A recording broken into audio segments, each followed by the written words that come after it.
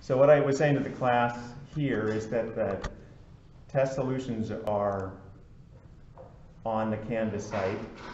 Your submission is on the Canvas site, graded, and your grades are in the grade book, and there's a video of me going through the solutions. That's all there. I didn't plan to go through anything aside from this the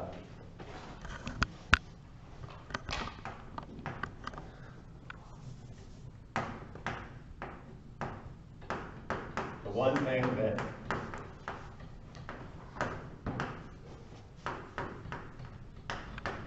few people got right, a minority got right, was how to handle hydrostatic forces on curved surfaces. Remember, there's a possibility that you could do a horizontal or vertical, and the method is that for when it's a horizontal component of a hydrostatic force on the curved surface, you want to project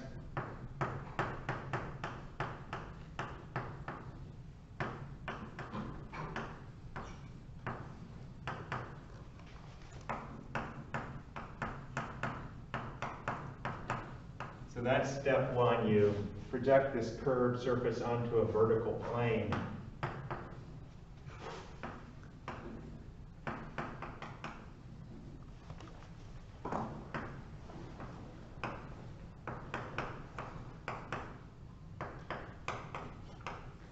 I'd say about a quarter of the class did this correctly. So once, and I'll just quickly show you that for the problem, the test problem. Remember, for the vertical component, while we're talking about it, it's the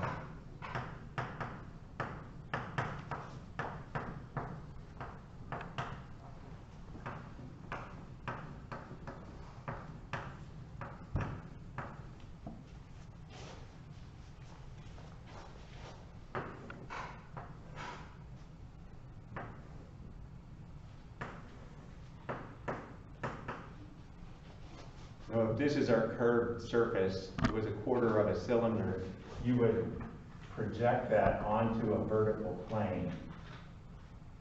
In this case, it was a 2-foot radius, another, I think it was feet, maybe it was meters, doesn't matter. And then I think it was meters actually, you find the depth to the centroid of that projected plane to get the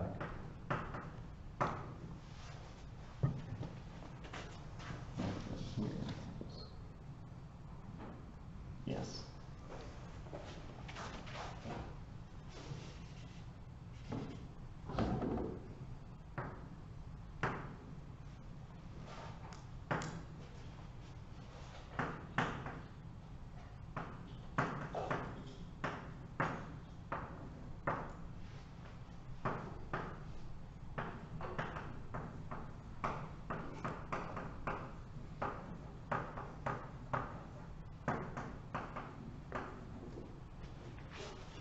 And this was the mistake that I saw over and over again, is not getting the correct area count. So what do you mean by, I guess, projection? So do you mean, like, for example, if you were to look at it like straightforward, like it's sitting right in front of you, it'd be what you see there? Yeah, so it would be like as if you were over here. Okay. And the quarter cylinder It's just flat. is that. So what you're seeing as you look at it is a rectangle, Okay. 2 meters high and 4 meters wide.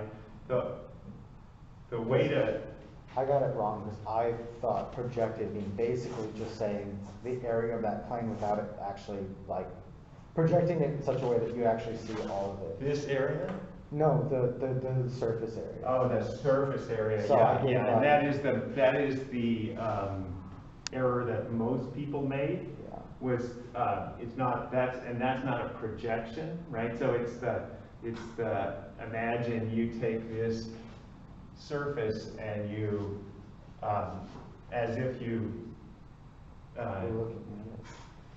well, I'm not sure, I don't have other words to use other than project it onto a Yeah, vertical well- plane. The way to think about it, I think, is imagine you had a container that had a straight side here and just a curvy side over there. And you're wondering what the net hydrostatic force on the left wall and the right wall. Well, you know it must be the same, because if it weren't, then this thing would roll right or left. So whatever is this shape, this curved shape, if you just, what is its vertical extent and its, you know, horizontal extent, that's the area that you want.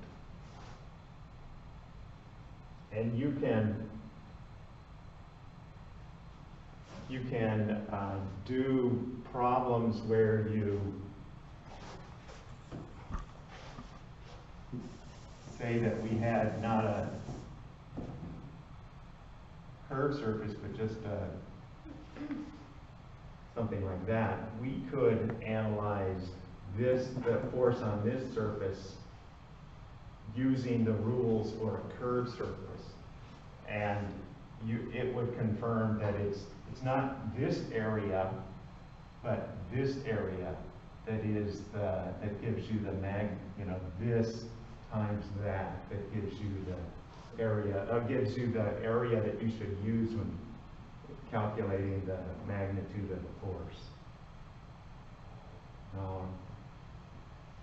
So they would also, I guess, the vertical would not be the same. In fact, the one on the left would be 0, and the one on the right would be some sort of value. Right. So what you'd expect is that there's this is a plane surface, right?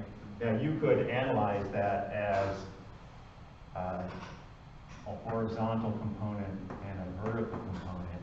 And if this angle, let's just say this angle is 45 degrees, then you would expect the vertical force and the horizontal force to be the same.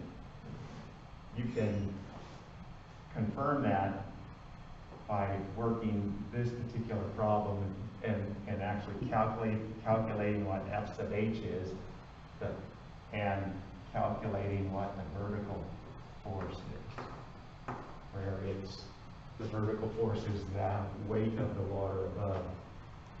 And I think I've done that. I've had test problems in the past where I asked you to calculate the magnitude of the horizontal force on a plane surface. Do we have any? That was the only problem of the. I don't think there was another problem on the test that was gotten wrong by a majority of people. It was just that. Number 1. Well, that's because I think a lot of students yeah. misread it. Right, yeah. Number 1, where you're asked to calculate the,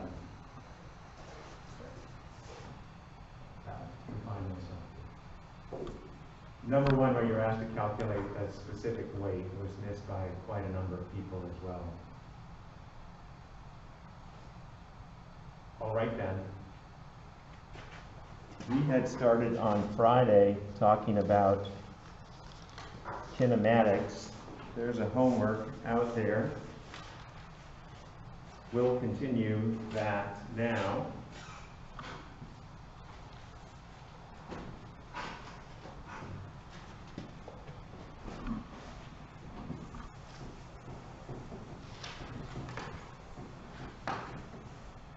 A very quick summary of where we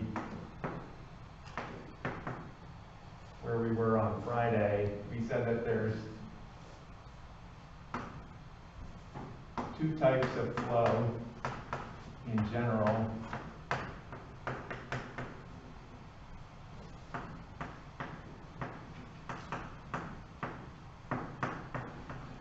There are a lot of qualitative differences between the two. You can distinguish them by quantifying this number called the Reynolds number.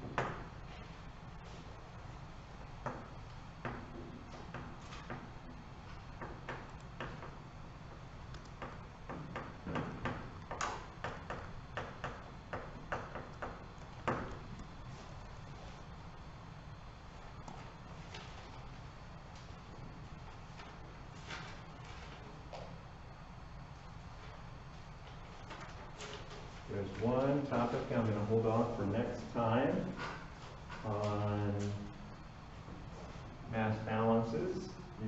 They're in the notes, but I'm swapping the order of what you'll see in the notes to go to the last of the topics in the kinematics section.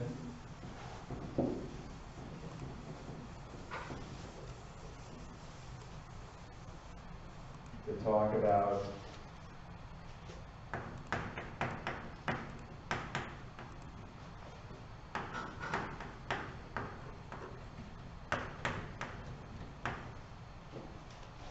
all right, and so imagine we have this velocity vector that's actually can vary in 4 dimensions. Can vary in the 3 spatial dimensions and might be varying in time.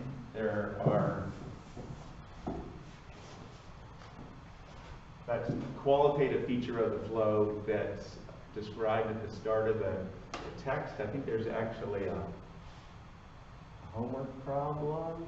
Maybe I wanted to use them. But there's some qualitative information on the different types of flow that I want you to read in the start of this chapter.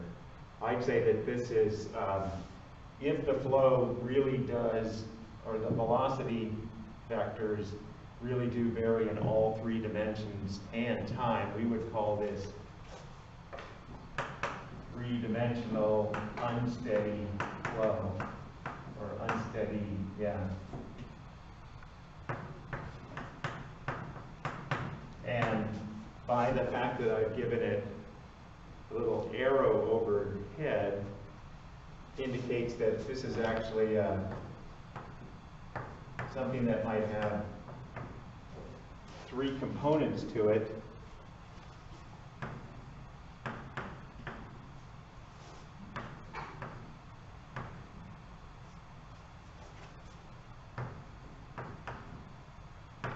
In the 3 spatial directions, in X, Y, and Z. So you might have some movement of the water along the X-axis, the Y-axis, or the Z-axis. We usually refer to these as the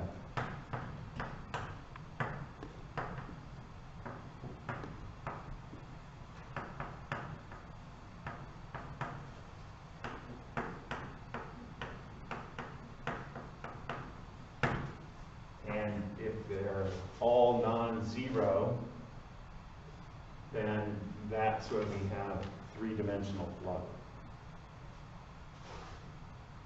Okay, so in general, they can vary in all 3 dimensions and in time. And in a problem like that, we might be interested in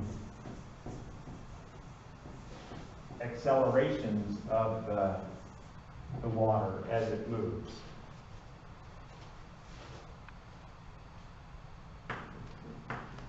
say we want to find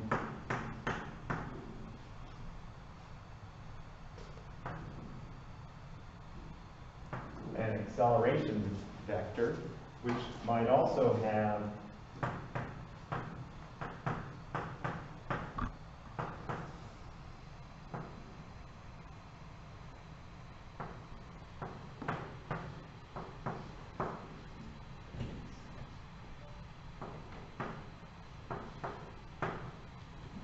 a component in,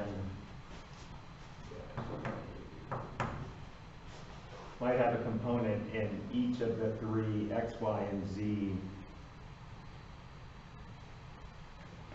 directions. An example of a problem where you might get this three-dimensional unsteady flow and velocity vectors that are also three-dimensional and unsteady. Say, imagine there's a box, a collection box that has a single outlet and multiple inlets.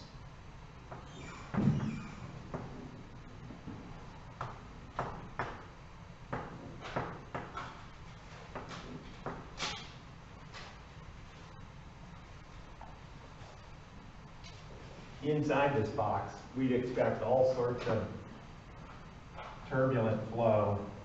It might or might not be steady, depending on whether these incoming flows themselves are steady or not. So we might even have one that's unsteady, that is, it varies in time, and two others that are steady. What you'd expect is the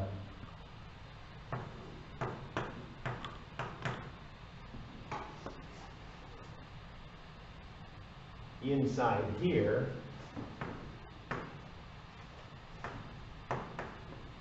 inside this box, we have a 3D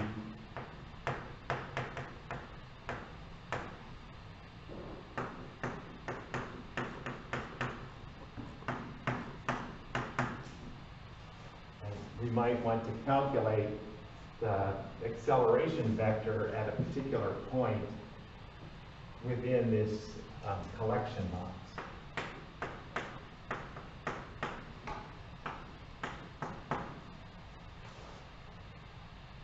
Okay, and we're going to do that by, in general, if we're given a specification of the velocity vectors, we're going to differentiate them to find these individual components of the acceleration vector.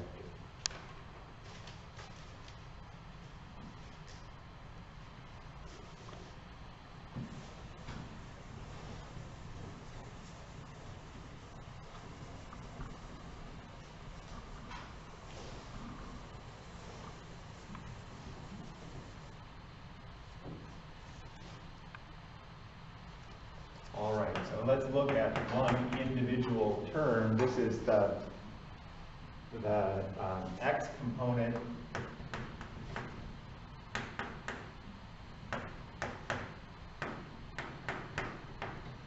of our acceleration vector. So that's just the scalar that's associated with acceleration in the x direction.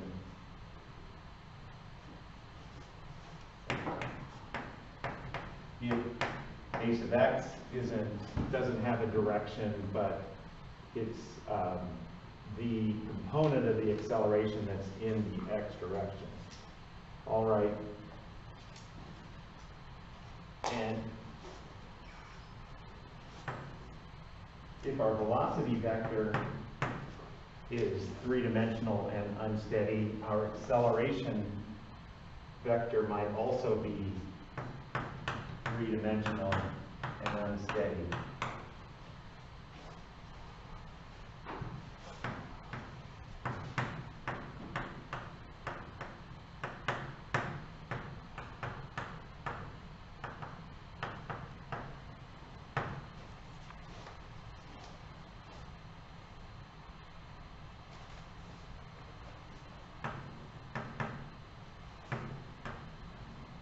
talked a little bit about this previously, that the acceleration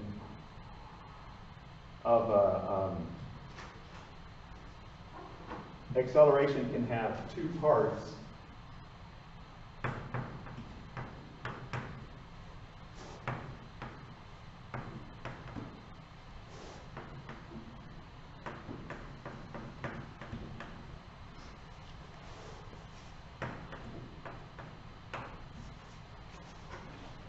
So what we're saying is that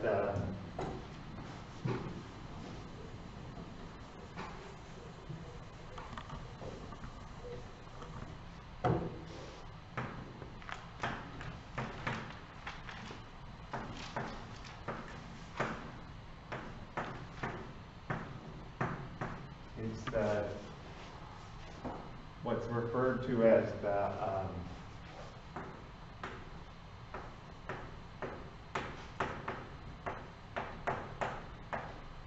substantial derivative of the velocity vector is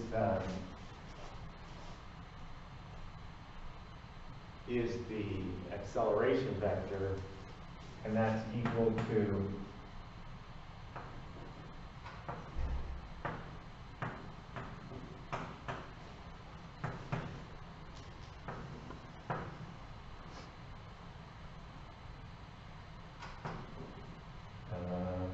well, there's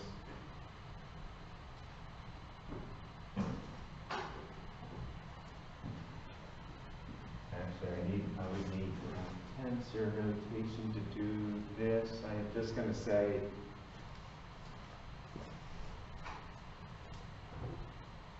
yeah, I think I'm going to skip doing that because it's easier to do it term by term. So let's just look at the x component.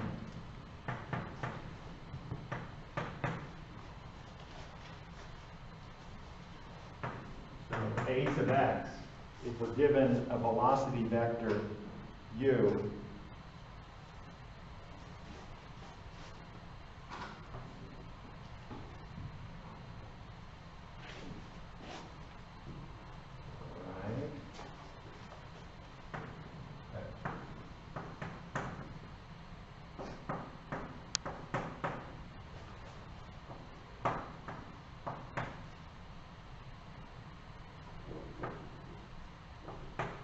make sure we are clear on how we're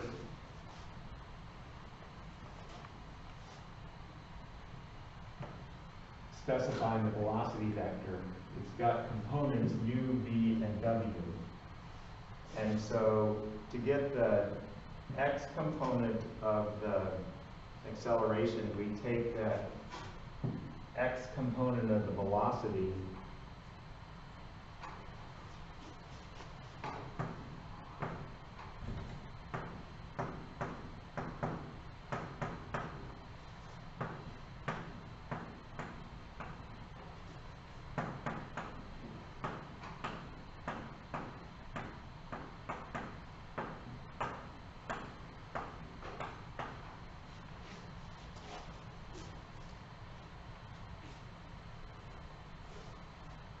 all right, and that, if I said that one of those four terms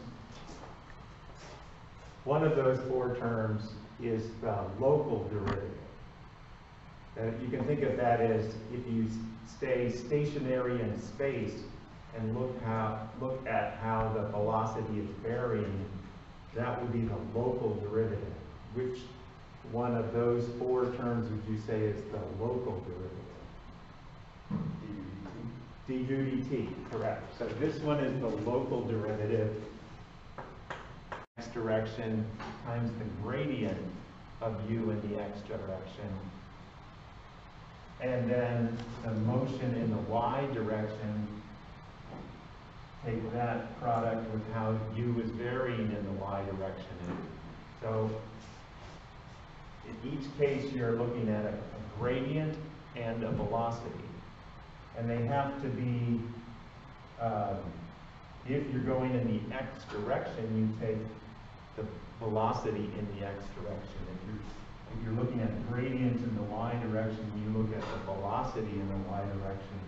We're looking at gradient in the z direction. You take the velocity in the z, and it's all three of those terms that collectively come together to make the convective acceleration for the x component. All right, now I'm going to, with this as the model, I'm going to get you to help me write the next of these three terms, the a sub y.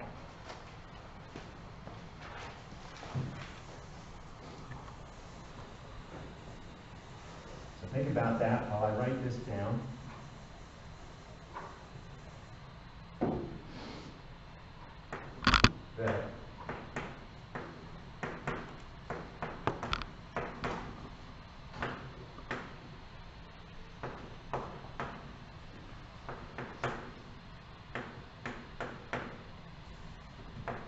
So just like the velocity vector is three-dimensional, the acceleration can also be three-dimensional.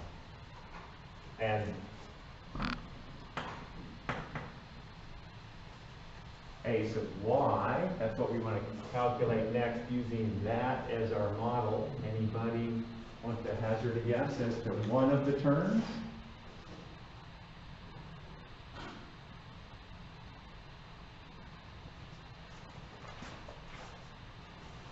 I think the easiest one to do. So now we're interested in the v part of the velocity specification. That's the motion in the y direction. So instead of u dv dx plus u dv dy. okay, well, I think you're on to something there, but let's just do it turn by turn. So just give me one there, Cornell. U times dv dx. U times dv dx, right? And that's correct, right? See, so we're interested in how the y component of the velocity is varying in the x direction, and we take the product of that with the motion in the, you said u, correct? Correct. Okay.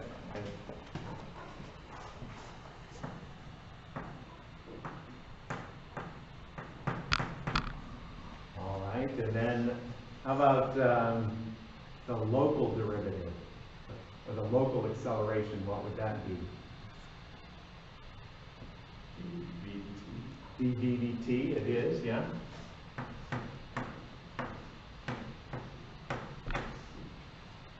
And then the other two of the convective accelerations are going to look like the a sub x, except now we substitute, instead of u here, we substitute v. Okay, so it's v dv dy and w dv dz. And that's a sub y. That's the scalar that defines the portion of the acceleration vector that's in the y direction. And then finally,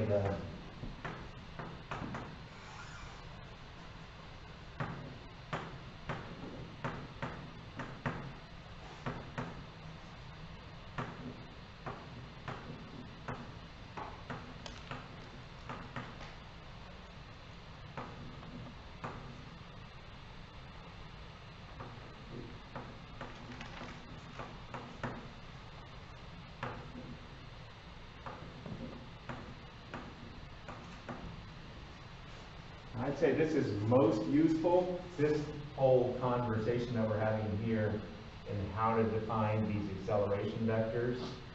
This is not a topic that has a lot of practical applications unless you go on to other classes. So when I took turbulent flow and transport or hydrodynamics or higher level courses, there was lots of use of these vectors, in the pipe flow process actually using this information. But it's good background if you plan to go on and study more in fluid mechanics. All right, and so from here, that's all we really need in the way of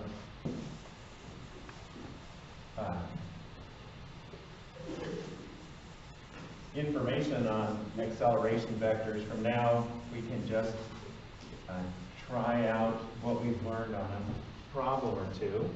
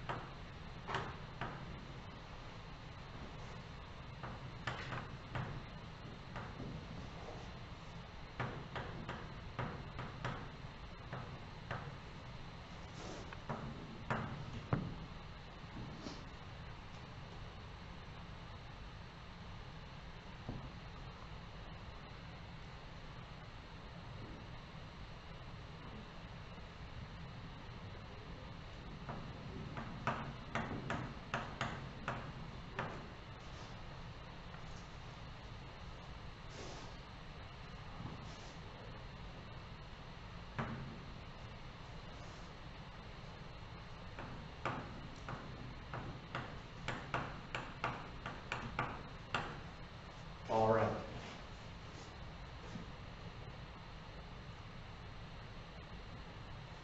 So what did, yeah, Cordell? What is the fourth term after 1, 2, 3? Yes, so this is X, Y, Z, and time. Oh.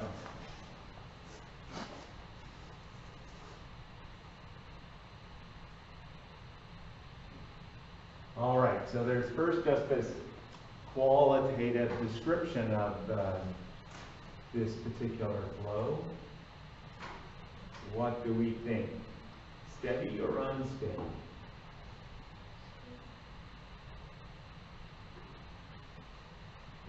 Well, we do see that this that specifies the magnitude of the velocity in the x direction, it has a t in it, right? So as time varies, the u is going to vary, right? And as is the v, so what we're saying is as t varies, these things vary. Is that steady or unsteady? Unsteady, correct. So it is unsteady. And what we see that there might be, let's see, there is a time when the velocities are all zero, right? There is at t equals -1, which I'm not sure how you define negative times, but if you could, and maybe that's the case, is that if t's are greater than 0, then there isn't a time where all the velocities are 0, and that they are generally increasing in time. So we might expect there to be an, I guess,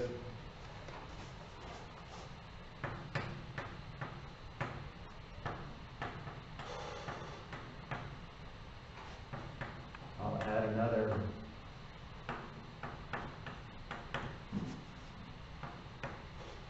If we think about the acceleration vectors just in general, does this look like a case where we're gonna have a local acceleration? Yes, so that's a yes, no. And remember, what we defined as the local acceleration term was you look at the individual velocity components and then see if there's any derivative with respect to time. And I see somebody nodding that yes, there is, right? So we're thinking local acceleration, yes. But to have a convective acceleration, what we said is that this is just the x component, but the others look similar. There has to be gradients in space of those u, v, and w.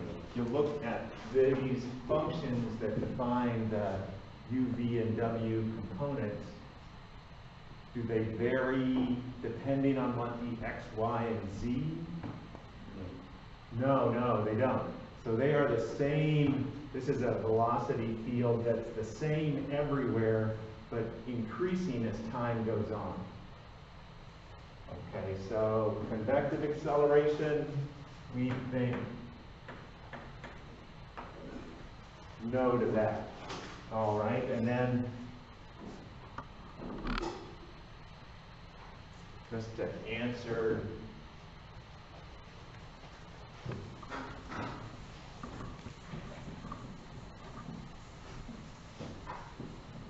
the other quantitative questions,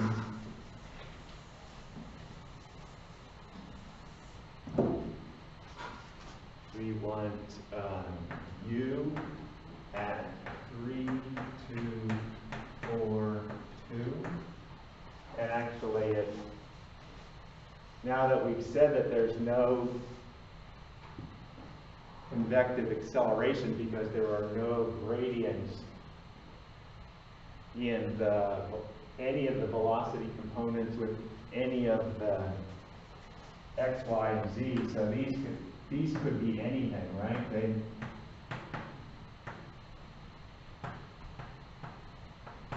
It's only the time that matters. So we're going to have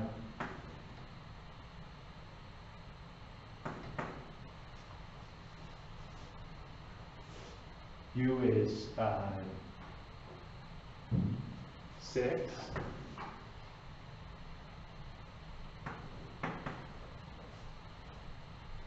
And v is,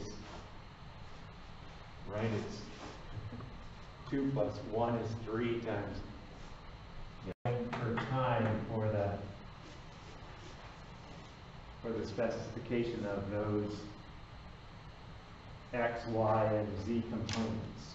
That's a simple example. Let me see if I have one that's slightly more complicated. Okay, well, this is the next one I have here. Any questions on this one before we move on? All right. Do one slightly more complicated.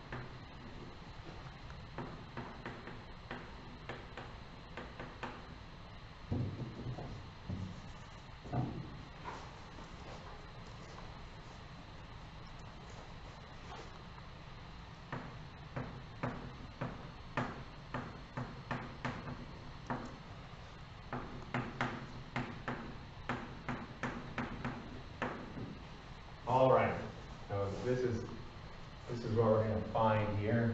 Some of it's qualitative, some of it's quantitative. Is it 1, 2, or 3 dimensional?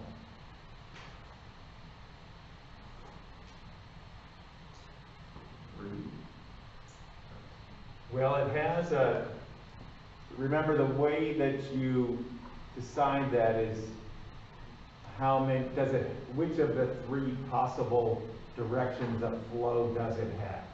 That's the, so this has flow in the x direction, it has flow in the y direction, and I suppose what it should say, because it is that we're saying that it doesn't have, sorry, not z, but w, it has no velocities in the z direction.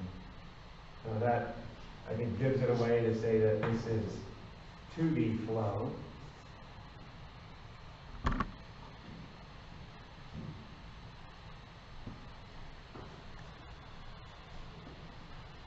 Steady or unsteady? Unsteady, because we see there's a t in our function for u and v that tells us that as we change the time, we're going to change the magnitude of u and v, so it's unsteady.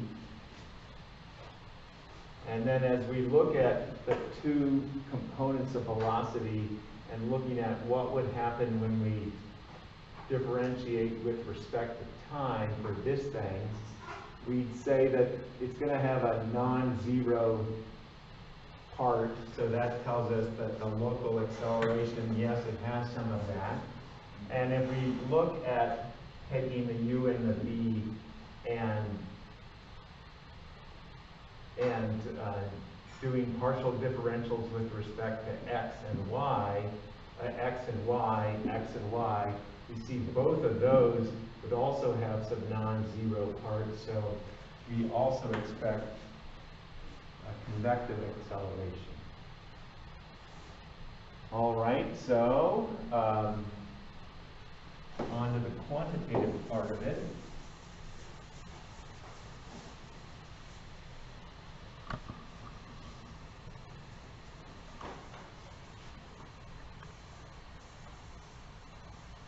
Oh, then.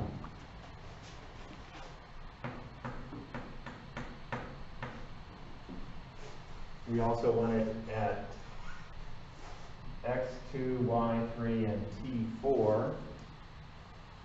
So we get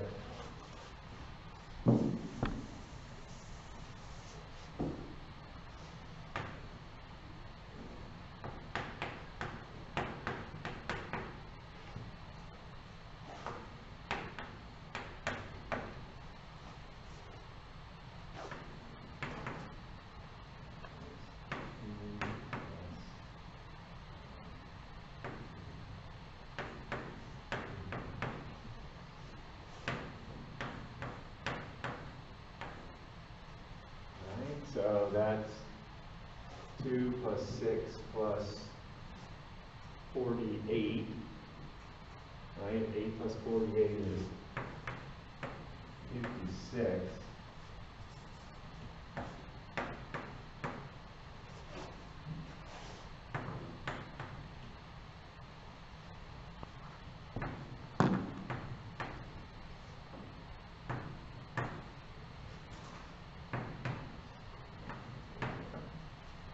Will be 9 times 2 is 18 times 2 is 36 plus 4 is 40.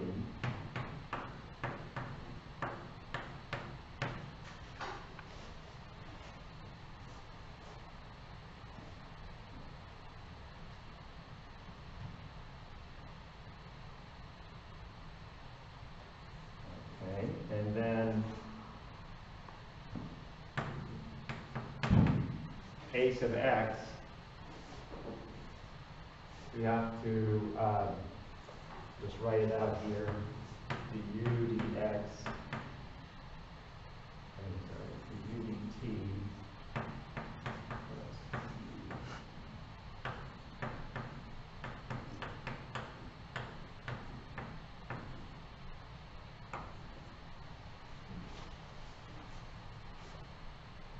Okay, now we have to do our partial differentiation, where if we partially differentiate with respect to time, we're holding the other, the x and the y constant. So we would think of the x and the y as just constants.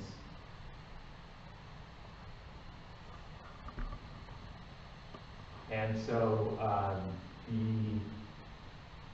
this is a constant, doesn't change in time, so its derivative with respect to time is 0. Likewise for this. And the only thing that's going to have a du dt term to it is this part. So we have a 6t.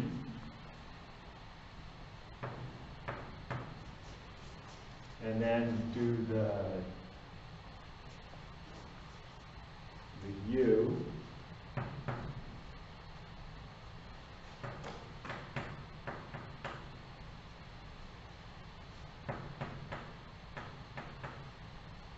So there's our u, and now we multiply that times du dx. Again, now we hold everything except the x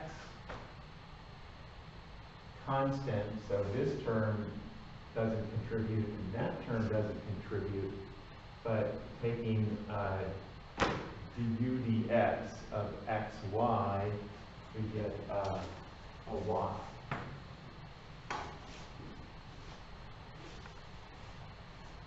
And we do the same thing for the second term.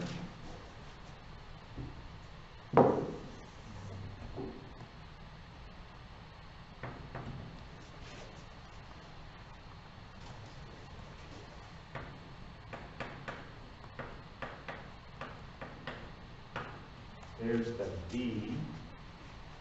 And now we differentiate the u with respect to y. All right, so again, well, it's just the same thing. It's, you know, this is like a constant out in front of the y. So it's just x. That's 0, that's 0, and this is just x. So just like, yeah. Right, this was the constant, and then x here goes. All right, and then what we do is just plug in the values for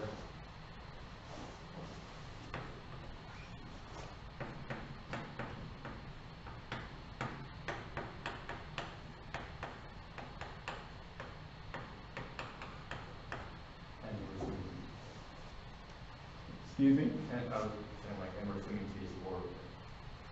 Yes, yes, so then we, yeah, yes, yes. I didn't put that here.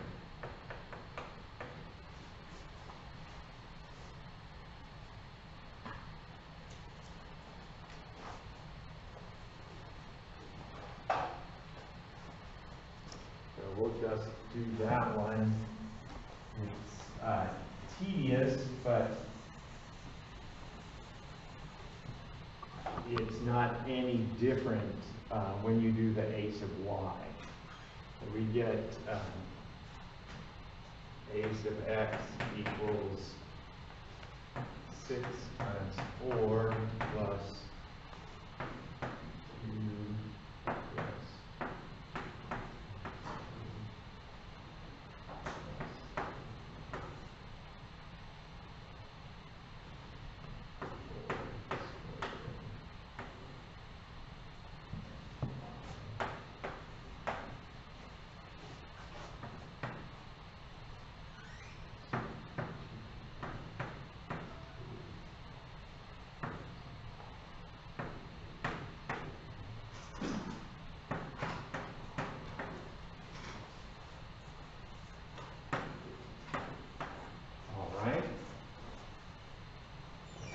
simplify that is 24 plus, let's see, this is 16, that's 48, and 6 is 54, and 2 is 56. Please check my work here. That's 9, 18, 36, and 4 is 40.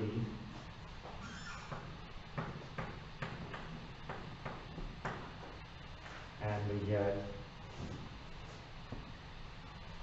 start with this one, that's 168 plus 80, that's 248 plus 24 is 272, okay?